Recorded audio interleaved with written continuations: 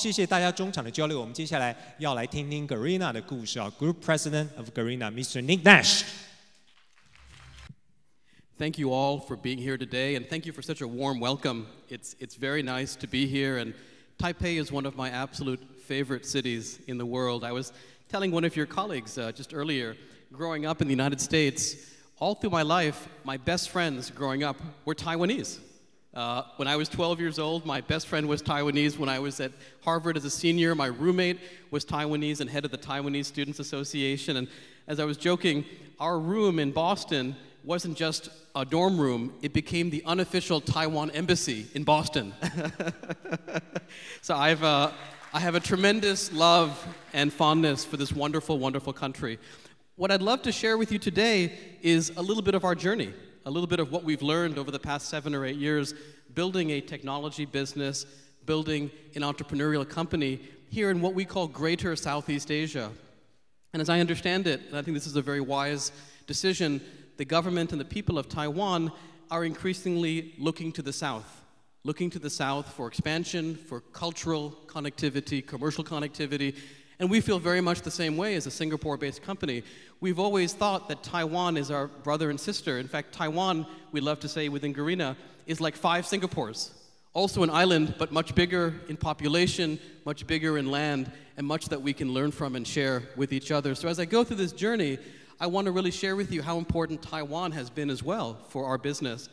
And I'll just start by a quick chart over here. We're approaching almost 500 colleagues now here in Taiwan. It's just under 500. And to see the team that we've built full of local, educated, locally trained Taiwanese to build a great business makes me very, very proud. And that's been an important part of our journey, that as much as we have people across all of Southeast Asia, the important part is that each of our local country heads is local. It's from that country. Each of our top people in the country is from that country. We hire from as best we can the best universities, and we provide career opportunities for people to build things on a local basis. And in many ways, we find ourselves inspired a little bit less by some of the US tech companies and more inspired by companies like Unilever and Procter & Gamble that have built very special global businesses, but with deeply local management teams and local understanding. And I think as we think about why that's important, the most important thing in the next 5 to 10 years is that the ecosystem of internet in Asia will reach completion. There's already a tremendous ecosystem in North Asia that began with Japan and Korea and is now reaching full prominence in China. There's a developing ecosystem in South Asia and the Middle East that's closely united together. But Southeast Asia and Taiwan has always been the last part of the puzzle to be completed. And we feel very strongly that over the next 5 or 6 years, not only will it be the fastest growing part of the internet in Southeast Asia and Asia more broadly, but it will have almost 500 million users in just 4 or 5 years. That's an enormous amount of growth and an enormous potential for all of us in this room to work together to create opportunities, careers, and to build shareholder value. And as we think about the different parts of what makes this exciting, part of it is certainly population. And as you'll see from this chart on the left over here, there's certainly many, many countries in our region, as you look south, that have over not just 100 million people, but in the case of Indonesia, over 200 million people. That's a tremendous opportunity. And making that more addressable and economically interesting is the fact that most of these countries are leapfrogging not just telephony to smartphones, but they're leapfrogging traditional broadband, wired broadband, to mobile broadband. In fact, there will be many, many people in these countries that experience 4G as the very first broadband connection they ever have, well before a PC dial-up or an ISDN line or a DSL line. In fact, I think some of the countries in Southeast Asia will be some of the real test beds for 5G over the next several years to provide very rich services. And this creates a tremendous opportunity for all of us to address these needs. The way we've thought about building our business is to bring 3 related platforms together under one roof. And we were inspired by what we saw in other countries. For example, in the US, you think about the companies that have been most successful over the last several years, many of them have played in digital media, many of them have played in e-commerce like Amazon, many of them have played in payments like PayPal. That's true in places like China, it's true in places like India, even parts of Latin America. And as we picked the 3 spots we wanted to be most focused on, clearly part of that was going to be digital content, an extremely exciting area, something that the internet really makes possible, including esports. part of that had to be e-commerce, and I'll tell you more about how we thought about that specifically. And then as a golden thread that links those two very important use cases together, we felt that payments and financial services more broadly was an important part of what we wanted to bring together to our users. And the culture of the company, as we've built the business side, has been very much oriented towards engaging with communities. And I'll show you some pictures in a few moments, beginning with this page, on what that means for us. A very, very big part of it is deep local engagement with universities. We do an 18-week training and skills program here in Taiwan. In Singapore, we've become, we think, one of the top 2 or 3 employers out of the National University of Singapore, really only after the government and some of the government businesses. And we do a ton of work around local employee and local community engagement, which we don't think is just kind of like a PR or CSR thing. It's part of what makes us excited to come to work every day. Increasingly, I think work and a sense of personal mission are being meshed together. People want to work for a company where they feel they can do something broader than just build a product or make some revenue. They want to make this part of their life, and that's a big part of why I work at Garena. If I give you just a simple visual of what we do across Southeast Asia, I started with the business logic. We're in content, we're in e-commerce, and we're in payments. But sometimes it's helpful to actually show to you what it looks like from space, as the bird would see it. And as you look at this chart over here, you'll see that we've tried to build our businesses everywhere where there are human beings in what we call Greater Southeast Asia, ASEAN plus Taiwan. And I think what's very important about this chart is that a lot of people in Southeast Asia live in smaller villages and cities. If all we did was cover Bangkok and Taipei and Ho Chi Minh City and Jakarta, that would be a small fraction of the total addressable population, and especially with mobile, you can actually bring people online and bring them into your ecosystem in a very decentralized, rural way. And I'll come back to how we've done this, but a big part of it is actually having people on the street, literally feet on the street, to go city by city, village by village, teaching people, explaining people how to become a part of this transition. So I'll spend maybe just a few minutes each on the 3 different pieces, more really by way of introduction. And really, I mean, we have so much to learn from all of you in this room, so take this less as kind of a sharing of any wisdom we have and more really just a sharing of the learnings and the observations and all the mistakes that we've made as we've gotten from where we began 7 years ago to where we are today. I'll start with digital content, and I think Taiwan is a really fun place to be to talk about digital content because Taiwan, I think, is almost 10 years ahead or 5 years ahead of much of the rest of the world, especially around esports. In fact, I'll show you a picture momentarily when President Kai actually sent off the Taiwan national team, which was going off into battle to esports tournament. It's such a recognized and a special part of what makes Taiwan an important market globally in esports. But there's a deeper truth here, which is that the nature of media is changing. I love to say that every generation has its defining media. Our grandparents remembered the first radio that they had in their house. My parents remember the first time they had a record player in their home in their first color TV. I remember accessing the internet for the very first time in 1994. But today's generation, the media that best describes how exciting the world has become really is interactive games. And we love to say that I think our grandchildren will look back and say that games are just multiplayer movies and movies are just zero-player games.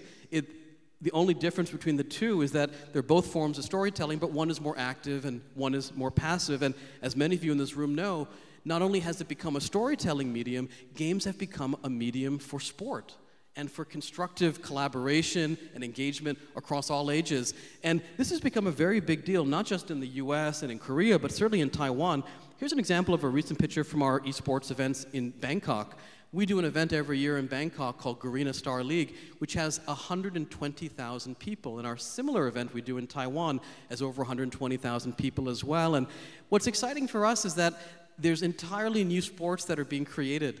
Most of the sports that we think about every day, whether it's football or hockey or basketball, most of these sports were created about 150 years ago, many by the Americans and the British.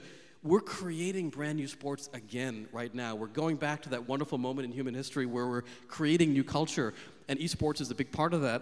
And naturally, part of that has an extension to the existing world of sport in the offline environment. One of our most popular games, not actually in Taiwan, because as you know, Taiwan is less of a soccer nation and more of a basketball nation, but one of our most popular games in places like Indonesia and Vietnam and Thailand is FIFA. And interestingly, people don't just want to play with those great players from Argentina or Brazil. This particular guy is one of the top Thai footballers, and people really want to be able to play as this character in the game and play matches against each other from Bangkok to Chiang Mai or from Pattaya to Chiang Rai. It's a very important part of national bonding and cohesion. And the inevitable evolution of esports, certainly, if I go back 2 pages, it certainly began on PC, but you can imagine where it will go. There's clearly a future now in mobile. And if I just take a little bit of an inset view on this situation, this is one of our very first mobile esports tournaments. In fact, one of the first in the world that's taken place. This was a 4-country tournament between Taiwan, between Philippines, between China, and Thailand. And as I recall, I think it was the Taiwan team that won. So it was a fantastic outcome for Team Taiwan on a mobile game, a 2-against-2 mobile game with thousands of people in the audience watching and rooting for all the different nations all coming together. Now, from a business standpoint, there's certainly a cultural aspect that's important, but from a business person standpoint, what gets us very excited about this is that in China today, roughly 1 out of every 2 citizens plays games. Male and female, young and old, city and countryside. It's almost as natural as watching a movie or watching football on TV. And in Southeast Asia, it's still not quite as advanced as that. I think in the next 7 or 8 years, we think we can go from about 15% of the population playing games to about 50% of the population. And it's rare in life to have a situation where, just based on the observations and learnings from other parts of the world, we can pretty predictably see a tripling of demand over a short period of time. And that's exactly the situation we find ourselves in. So we're quite excited about that. And that leads us to what we've tried to accomplish in our business. The interesting thing about the game industry is that it's actually not that different from other parts of the media business. I'll give you the movie industry as an example. At the end of the day, we love our movie stars and we love great feature films, but actually being in the movie production business is a tough business. There's hits and there's misses, there's ups and there's downs. And then, of course, being a movie studio, that's a slightly better business to be in because you might have 20 different projects each year, and again, you get to have a bit of a portfolio, but even that's not a really exciting business. The really great business to be in is to be Netflix, where you become the portal, where all the world's best content wants to come to your store.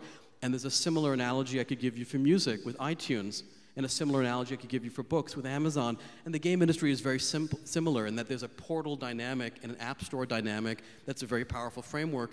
And it's doubly special for games because in the book industry, most people don't read books with each other. You don't have someone flipping the page alongside you, but in the game industry, you're playing games with each other, so there's a virality, and there's a concept of network effects, which makes platforms a very important part of the ecosystem. So we're very proud to be the largest game platform for, again, greater Southeast Asia, for Taiwan and the ASEAN nations, and to really bring teams together, players together from this entire region to have a lot of fun together and to have this sporting activity all under one roof. And a very important part of this business, by the way, is similar to other businesses around the world. We've managed to link this concept of esports to the concept of chat. And we can spend more time talking about that maybe in the Q&A, but chat as a central feature, as a use case, turns out to be a pretty important part of our business across everything we do. And here in Taiwan, I think we feel so honored and we feel so grateful to be a player and an important presence in this country. At the very highest levels of the government, there's an appreciation for esports, and really impressive that President Kai took the time about 2 weeks ago to really spend time with the Taiwanese team that was going off to a very important tournament to wish them well on that tournament, just as if someone was going off to the Olympics. So we feel that there's a recognition and understanding in Taiwan that is many years ahead and a very, very special thing. And more broadly, we're trying to make investments here to help the ecosystem. We've built a pretty big stadium for esports, dedicated to esports here in Taiwan, and we host about 300 tournaments a year, almost one a day, which is a very special thing. And then lastly, we run an event here as a part of our Garena Esports League, which has an enormous number of people coming, over 100,000 people a year. And in the most recent tournament we did, we had 1.6 million viewers streaming into it, which is a very large part of the population. This is becoming almost as exciting as the NBA would be in the US or FIFA would be in Europe. I'll just pause there and shift over to e-commerce. And e-commerce is one of those really interesting industries that at some level has been around forever. Frankly, ever since Amazon and eBay back in 1994, 22 years ago, people have been trying to sell things online. And the way we think about it is that there's an enormous transition underway. Retail and consumer spending is changing. And this chart tries to give you our very best thinking as to how large an opportunity this could be. And just to be very precise about definitions, we've taken out games, we've taken out movies and audio, we've taken out plane tickets and hotel rooms. This is just buying things. This is actually buying stuff online, traditional e-commerce. And we think that today, Taiwan is clearly the largest e-commerce market in all of greater Southeast Asia, and over time will remain one of the most important markets. In fact, the only market that will probably be bigger than Taiwan over time is Indonesia, with its 260 million people in the country. But it just goes to show what an enormous opportunity for growth we feel there will be across all the nations together. And buried inside of this page, and part of each of these columns, is the cross-border opportunity. Taiwan has one of the most vibrant and value-added manufacturing sectors in the world, whether it's for consumer goods, electronics, fashion, you name it. And a lot of that will be exported from Taiwan to the rest of Southeast Asia because of the quality and the brand and the reliability of the goods. So there's an enormous export opportunity for Taiwan here. In many ways, the next step of Taiwan's balance of trade journey as it grows as an economy. But at the end of the day, again, e-commerce is, as I said, a 22-year-old industry, and there's a lot that we can learn from what has worked and especially what has not worked over the last 22 years. And I'll start by saying that many of the traditional definitions or taxonomies or classifications of e-commerce we feel are starting to become less and less useful. For example, everybody's heard of B2B e-commerce, B2C e-commerce, C2C, P2P. There's even this new variation, B2B2C. And a lot of these things, I think, personally as a business person, confuse rather than enhance the conversation. So let me share with you how we think about e-commerce. And again, we're still new at this, so we'd love your feedback. But as business people, we think that there are two very fundamental and practical decisions you have to make. The first decision is, are you going to be asset light or are you going to be asset heavy? And there's a lot of different ways to be asset heavy. You could have inventory that you have on your balance sheet. You could have warehouses. You could have even logistics and delivery infrastructure. Amazon is even thinking about buying planes to deliver things. That's a very specific decision you have to make, light versus heavy on your balance sheet. And the second decision is a little bit more subtle, and we got a lot of learnings on this from one of our shareholders that's been very instructive in helping us think this through. There's a fundamental distinction between CCC and non-CCC e-commerce. What I mean by this is CCC, the three Cs, is consumer electronics, computers, cell phones, and cameras. It's been an enormous source of prosperity for Taiwan to be one of the global manufacturing hubs for those category of goods. And in fact, it's much to Taiwan's benefit to be the manufacturer of those goods. The retailers of those goods don't make that much money. And in very practical business people terms, the typical gross margin for CCC is somewhere between 3 and 6%. And the contribution margin, which is your gross margin minus your variable costs, can often be negative. So if you're focused on asset-intensive e-commerce and triple C, it can often be a more challenging business model than if you're purely asset-light and non-CC. Now, you might ask, well, what's non-CC? What does that mean? It's all the stuff you're wearing. It's all the stuff in your living room. It's all the stuff on your feet. It's all the perfumes and cosmetics. It's all the baby toys. It's all the little tiny things that are broader consumer spending. And on average, some are higher, some are lower, those tend to be 30 to 40% gross margin, and I would say 25 to 35% contribution margin. That's where the real money in retail is. So in terms of the economic opportunity, we are puzzled and surprised that so many people in e-commerce have gone after this. And the list is a long one of companies that have gone after electronics-intensive businesses with lots and lots of inventory. And for better or for worse, these businesses often have very structurally challenged economics. But interestingly, if I just look at where money has been made consistently in the upper right, something like 2/3 of Alibaba's value from China comes from that quadrant. A big part of eBay's market capitalization of $35 billion comes from that quadrant. And our hunch is that in general, there will be a 6 or 7 to 1 ratio between the shareholder value created in the upper right and the value created in the lower left. So if you had a choice, you'd probably want to focus there. And based on the learnings and the wisdom that the industry has generated over the past 22 years, we elected to go down that path. And that led us to the business of Shopee today. And I'm very proud to tell you that Taiwan is one of the most important parts of Shopee. Taiwan has been a test bed, and really in many ways, like we say in America, Taiwan's been the California. It's been where new innovative ideas happen first and grow extremely quickly. And Shopee today, in aggregate, with a tremendous contribution from Taiwan, is already at 1.5 billion US dollars of throughput, and we've accomplished that in just 15 months. And I think when we show you what that means in practice, many of you in this room have children, and you know those charts that the pediatrician has that says, how much does your baby grow in the first 3 months, 6 months, 9 months, and so on? Well, we can do something similar for e-commerce companies, and I'll just show you a couple examples. So some of you may have heard of a company called Mercado Libre. It's kind of like the Taobao of Latin America. And there aren't that many of these businesses that are publicly traded that have information, so we wanted to give you a global perspective. In its second year, Mercado Libre did $21 million of GMV. It was a few years back, but it was still, you know, it had all of Latin America. eBay, in its second year, did $95 million of GMV. Lazada, which is a terrific business that we're, you know, certainly quite close to and we have a lot of respect for, they did about $95 million in their second year. Alibaba had all of China, 1 billion people, 150 in year 2. Lazada grew to almost 400 in its third calendar year. Amazon, a company that we deeply respect, did about 600 million or so in its fifth year, and that's revenue. So if you adjust it for GMV, call it 700 or so of GMV. Here's Shopee right now. It's just been 15 months. It's not even hit its second birthday yet, and we're just very proud of how much support there has been from sellers, from customers, from the community to really create something so special for all of Greater Southeast Asia, anchored around Singapore, Taiwan, Indonesia, Thailand, Vietnam, and many other countries. This is really special. This is the fastest growing e-commerce business in history, to our knowledge, and Taiwan has played a central role in its development and in its execution. And to show you how we did this, I think it's helpful to maybe give you a little bit of flavor for how it's different. All of you in this room have certainly driven a car, been in a car before, and many car manufacturers will have the same engine, but a different exterior in different parts of the world. And we've thought about that in a similar sort of way for Shopee. So for example, here's what Shopee looks like in Taiwan. Here's what it looks like in Singapore.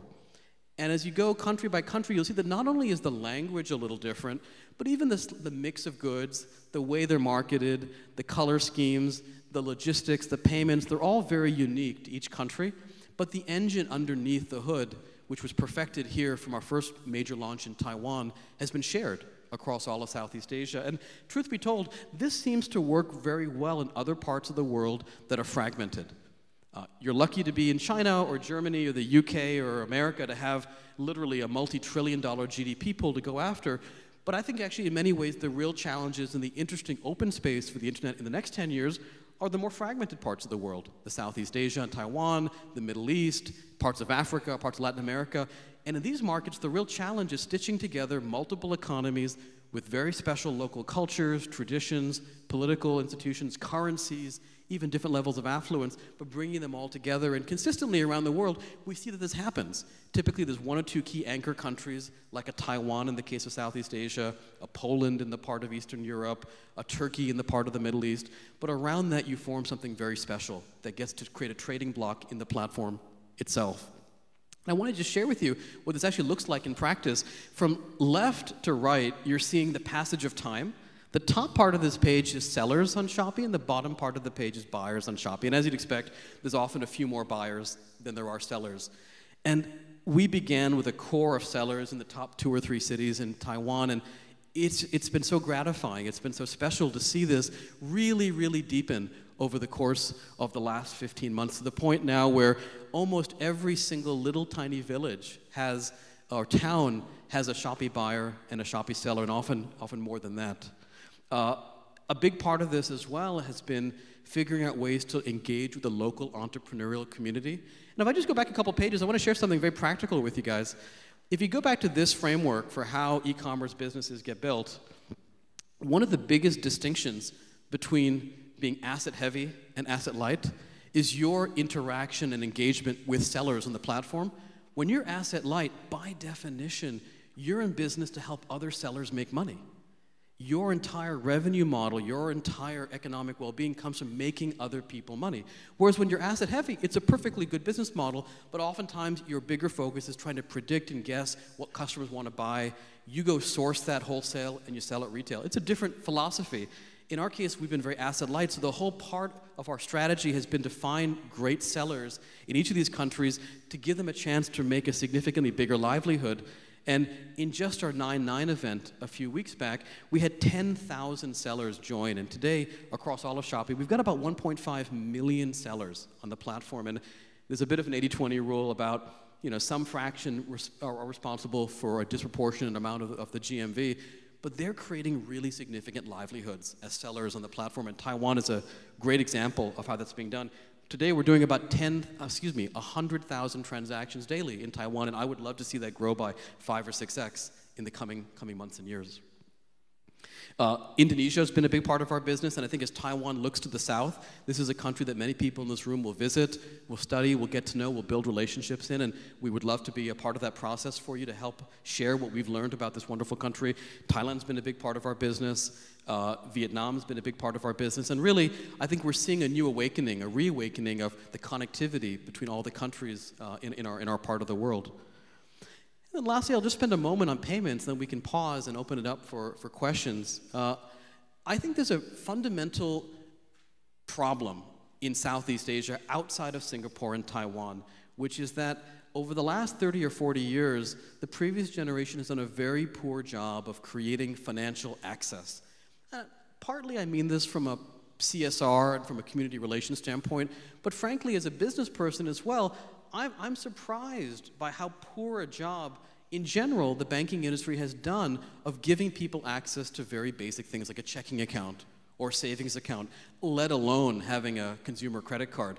I'll just give you one data point. In Vietnam, not far from here, about 100 million people, but only 29% of the adults have a bank account. 71% are literally stuffing dollars, or dong in their case, into little glass bottles in their garden or under their mattress or in a safe in their home. It's a very inefficient way to operate, and it limits your ability to transact online, because the whole purpose of online commerce is digital payments, not cash payments. The same situation holds in the Philippines, in Indonesia, and even in some of the more developed countries like Thailand. You still have about 20% of the adult population, which is a large chunk of people, without a bank account. There has to be a way to solve this. Number one, because it's the right thing to do, but number two, none of these customers are going to be practically addressable as entrepreneurs, as customers of our businesses, unless they can access the payment system.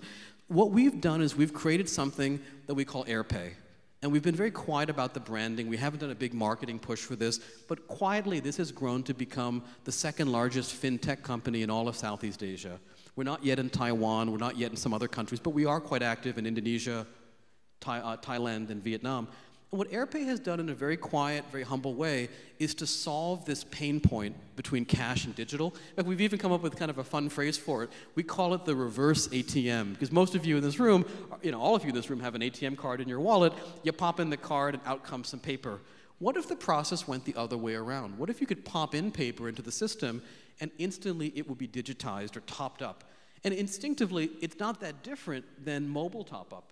You give the little merchant some cash and you get a bunch of minutes on your phone if you're on a prepaid model. But imagine broadening that concept where instead of getting minutes, you're just getting new Taiwan dollars, or you're getting dong, or you're getting rupiah, as the case may be. This has turned out to be the solution because inevitably it has to be a combination of physical offline presence and then digital back end. It's the real offline to online in our mind. This has become a very big business for us. In fact, just over the last few weeks, we've exceeded sort of the psychologically important $500 million of throughput milestone. We're now processing on an annualized basis just a little bit more than $500 million US through this AirPay system. And there are some people that are using the app and some people that are using the offline counters. But this is really democratizing payments for the rest of Southeast Asia. And I want to really emphasize this because all of you as entrepreneurs and business people in Taiwan have access to a very sophisticated set of financial products and tools. But as you build your businesses into places like Indonesia and the Philippines and Thailand and Vietnam and so on and so forth, you're going to have to adapt to the local circumstances. And techniques like this have worked really well. And we'd love to be helpful, if we can, as you're building your business by giving you access to this network.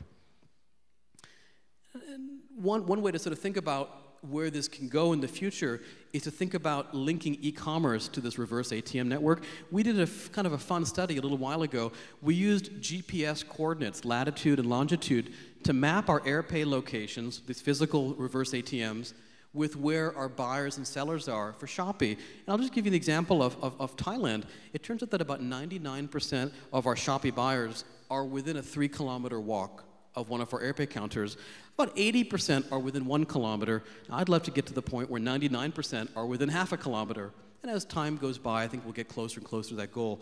But imagine if it's as easy as walking 500 meters, handing over cash, and your e-commerce transaction settles, even if you don't have a bank account or credit card. That's the aspiration that we have through the scale that we're building in our business. So if I sort of sum it all up together, you know, I think if I sort of go back to sort of basics and where sort of all this began, there was something wonderful that was created when Pierre Omidyar founded eBay. Back in 1993-94, he discovered that it was a different kind of network effect. The more buyers on eBay, the more sellers want to be on eBay. But the funny thing was, the more sellers, the more kinds of things you could buy, and that led to more buyers. And it became a positive cycle, a positive circle that increased over time. And people today call these, formally, they call them multi-sided platforms, where each group on each side of the platform is beneficial to the other, and they can dramatically improve their efficiency by unifying on a single platform.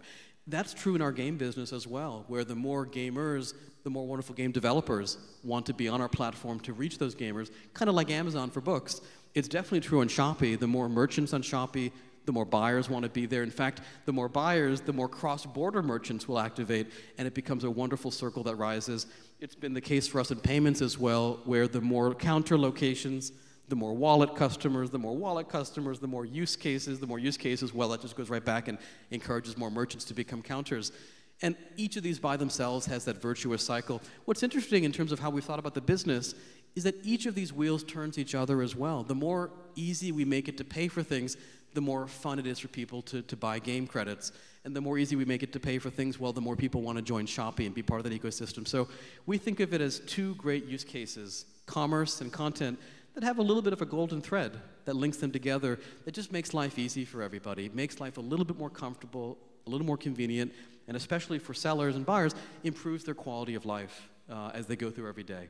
So I'll pause right there, and if we have a little bit of time, we can chat a little bit. And again, I want to really emphasize, we're entrepreneurs like many of you in this room. We're learning every day. So if I can be helpful in questions you have, I'll do my best, but we may not have all the answers for you. We're trying to be good students of this industry every day, just like all of you guys are. So with that, let me pause, and happy to chat a little bit. Great, thank you, Nick， 很宝贵的经验哦。待会谢谢。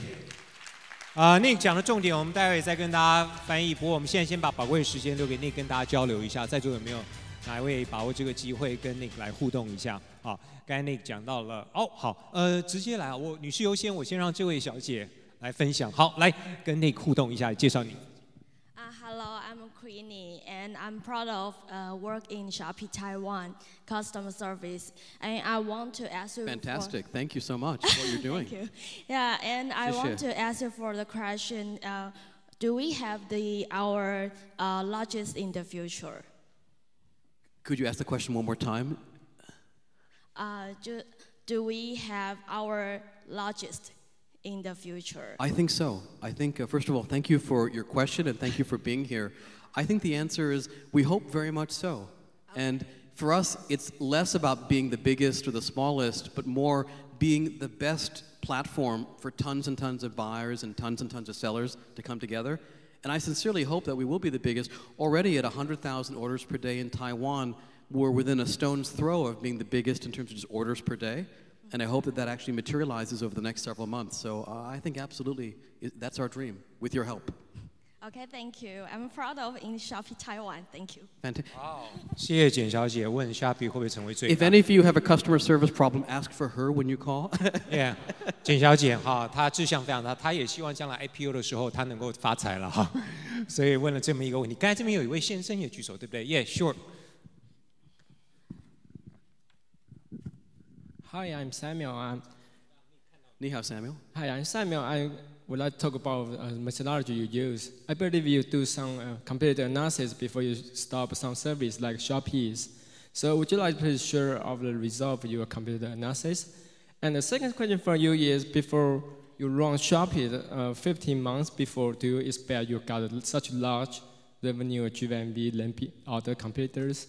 Is investing under your image or under your expectation?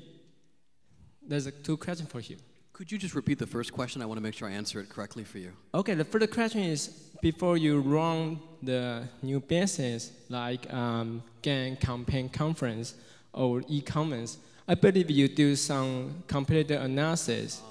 And would you please share your analysis result, because there's so much in campaign EC around the world. I want to learn more about what do you think about you, between you and Amazon, or you between others players. That's the first question. Good. Second question is, before you run the Shopee, and the Shopee revenue like 1.5 billion GMV is under your expectation or not? If yes, how you can make your dream come true? No, it's both wonderful questions. Thank you for asking them. Let me start with your second question first.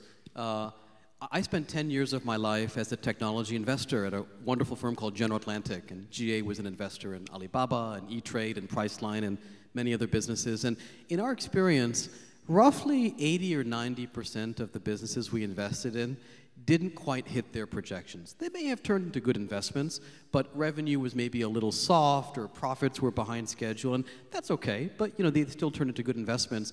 Oftentimes it's that 1 out of 10 company that doesn't just hit its plan, but it's a multiple of the plan originally. And just to be very transparent, when we first planned for Shopee, our rough sense, and this is maybe even our second or third budget, was in 2016, we might do about 150 million of GMV. That was genuinely where we thought. In fact, when we were raising our last round of capital, we went and told people, expect about 150. Then it looked like it was doing a little better, so we raised that number to 400, and then we raised that number to 600. We're at 1.55 right now. So we're very pleased and honored and gratified that it's been about 8 times faster than what our initial projections were. Not just 8% better, but literally 700% better than what we thought it would be. In terms of your first question, competitor analysis, I'll give you maybe 2 different versions of the answer. It's true, we did a lot of planning. We looked at other people in the market. We tried to study them very closely. What is their product? What is their service? What are their people? How do they really work it? But one of the great things about the internet and broadly speaking, the technology industry is that sometimes the best way to build a great business is not to look behind you or around you, but to look in front of you. To ask the Steve Jobs question, which is, well, it seems like everybody's building these sort of phones, but what if we did it better? What if we did it a little bit differently? By the way, it's hard to do this consistently right, but sometimes when you're driving a car, as much as you should look at the mirrors, you have to stay focused on what's in front of you. So in the case of Shopee, we did a lot of competitor analysis, but ultimately we thought about, on first principles, what would the customer love? What would be really convenient, really easy? What would just feel natural and organic to the customer, both the seller and the buyer? And when we put ourselves in the clothes and the shoes of the customer, a lot of things became very obvious, even if our competitors weren't doing them. And we tried to follow our hearts and our passion to make sure that the product would be something that the customer would love. Thank you so much, Nick. 现场还有问题，把握最后的机会。Do you have time for one more question? I have all the time in the world. 好，哇 ，Great， 那个蓝 T 恤的先生，好，那我们掌声给这位先生鼓励一下吧，谢谢。好，同样您的大名是。Hi, I'm Jim from KK Day. I've never had someone get applause for asking a question before. Yeah, that's been happening for the whole day. Yeah, actually, before I start my questions, I gotta say I'm a huge fanboy of Garena. I have been one of your active members for almost a decade. Oh my god. Yeah. So. Can we hire you? Well, my boss is right here, so there it could be further discussed. Okay, we talk after. Yeah, but my question is, because as you mentioned earlier, like one of the great secret behind Garena's success in regional expansion in Southeast Asia is highly related to local hire, from top to bottom, from their executive officer to local staffs. My question is, how is it possible? Like, what is the secret for Garena to extend the same core value and or extend the corporate culture to all these local employees?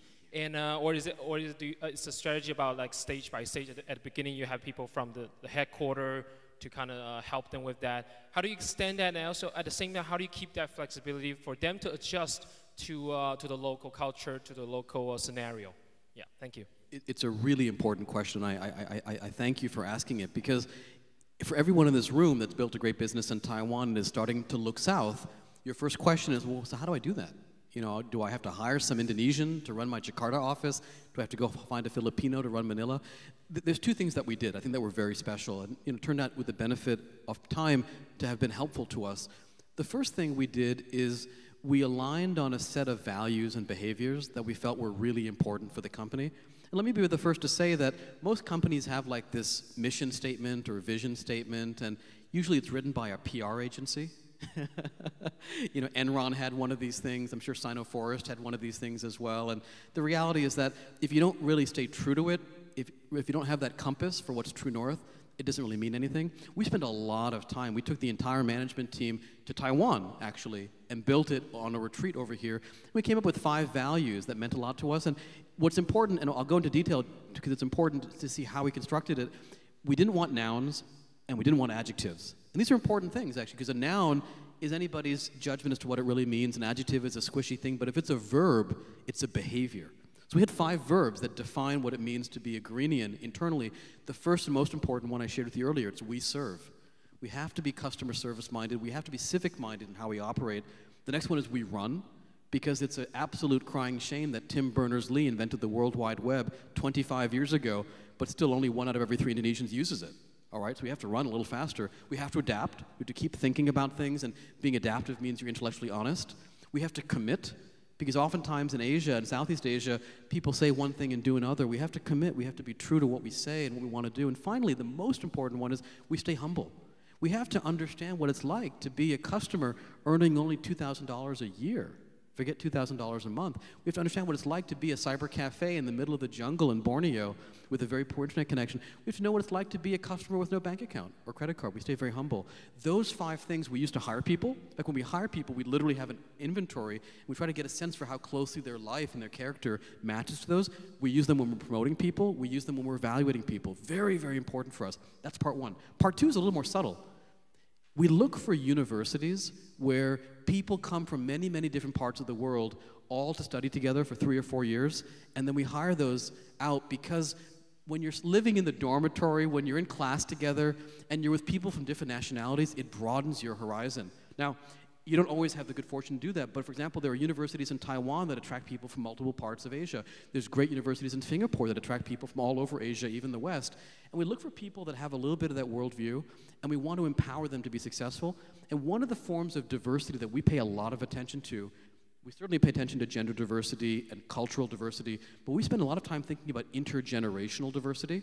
I would just make an argument here that in the US, the average age of a member for board of directors is somewhere around 60 years old. Average age. And some of these are tech companies. Whereas the average age of a senior executive at Garena, and often people that have 1,000 people working for them, is somewhere between 28 and 35. Now, part of that's we're a young company, but part of it as well is we've learned that great generals often can be trained young. Alexander the Great was like 33 when he died. He'd conquered half the world.